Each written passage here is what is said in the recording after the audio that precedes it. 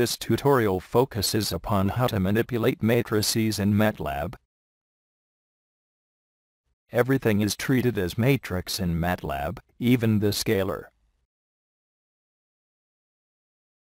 Let's make row matrix.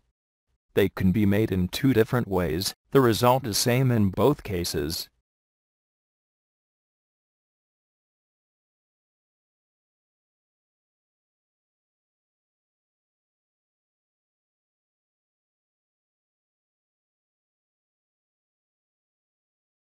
Now we will make a matrix from -2 pi to 2 pi with a fixed step of pi by 100 in this way.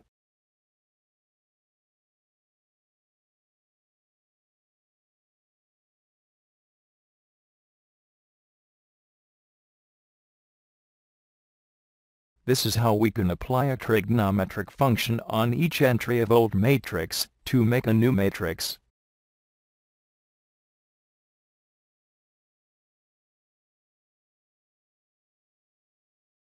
Make a row matrix. If we do not provide the step, it is taken by default as 1.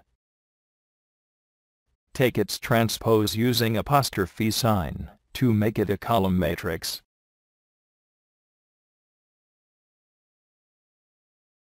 In order to use matrix multiplication with steric sign, the matrix dimensions must agree.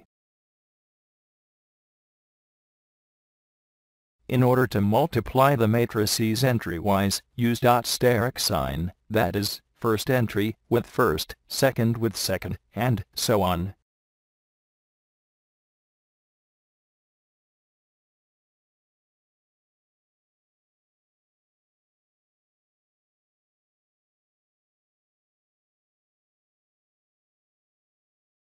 Use clear all to remove all currently present data from memory of the Matlab workspace. Use CLC to clear screen. Use this command to make multi-row, multi-column matrices. A semicolon between entries of a matrix will transfer them to a new row.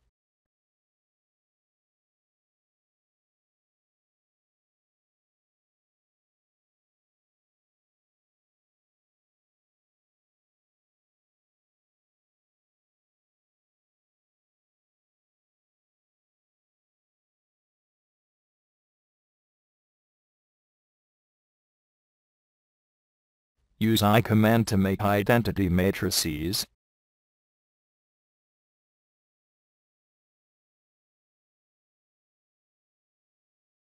Use magic command to make random square matrices.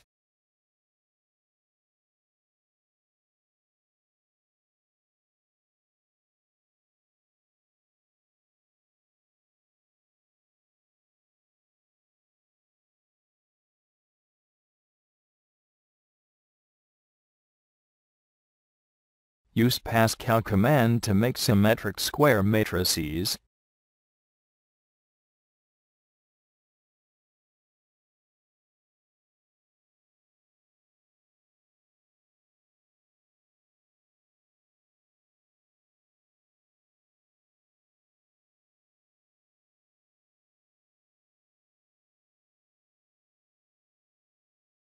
Use size variable command to get size of a matrix.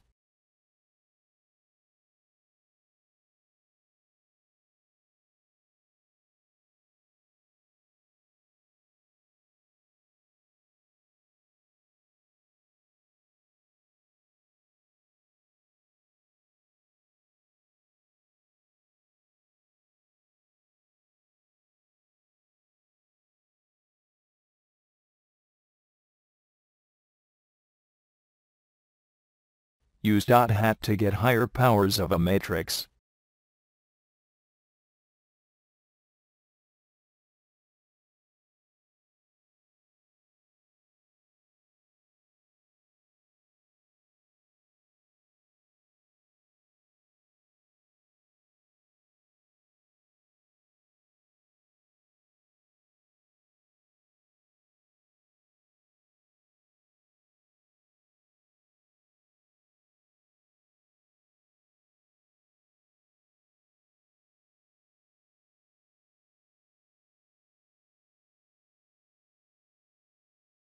Use zeros command to get a null matrix.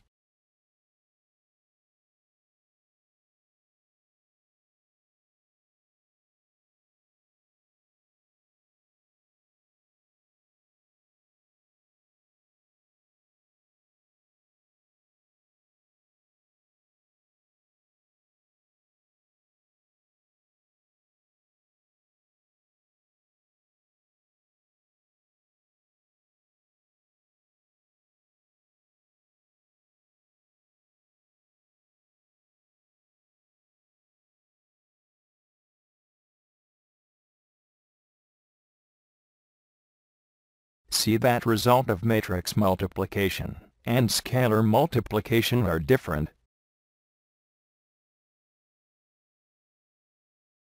Use INV matrix to calculate inverse of a matrix.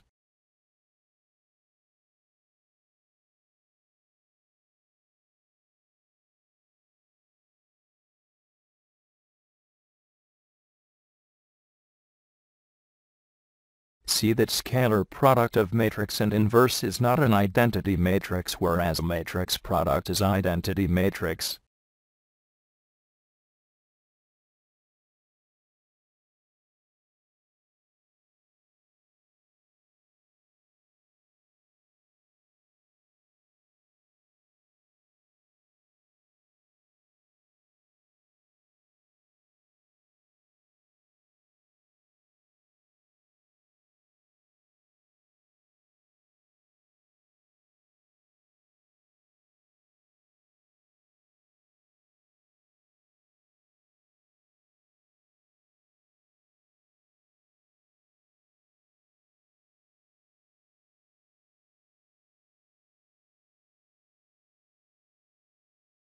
To access a specific entry, write matrix name along with row and column number.